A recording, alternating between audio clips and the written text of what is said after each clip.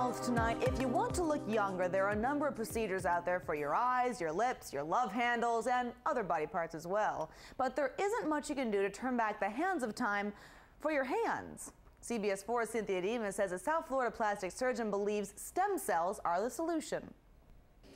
Mindy Diamond of Miami Beach has spent decades worshiping the sun, and her hands have paid the price. Even in my 30s, like I say, I started to get sunspots and peel, and who knew to put lotion on my hands back then? I remember putting zinc on my nose. Over the years, she's had skin cancers removed.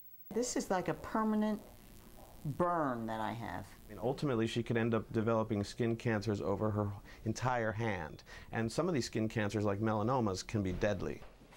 Hi, Mindy. Hi. Board-certified plastic surgeon Randy Miller believes he can help Diamond and patients like her using their stem cells to act as a fat filler. This will not only plump up the hands, it'll also rejuvenate the skin.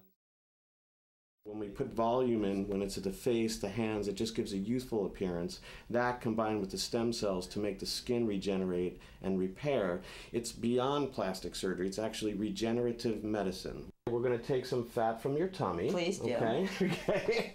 So we're going to make the incisions for the harvest right here. The patients undergo liposuction to remove the stem cells stored in the body. The fat and the stem cells are actually on the top layer here. And through a high-tech process, those stem cells are separated from the blood. Fat is a fabulous filler because it's nice and soft, and it's from your own body. This procedure can be done under a local anesthesia, so patients are awake the entire time. Any discomfort in your hands, Mindy, at all? No discomfort in my hands, none whatsoever. Some results are immediate.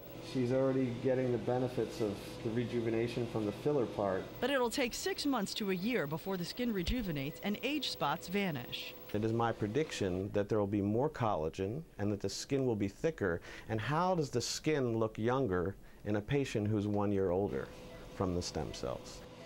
The study is just getting underway and will be open to the public. Dr. Miller says this type of procedure will likely cost under $5,000. To learn more, go to CBS4.com. For your health, I'm Cynthia Demas, CBS 4 News.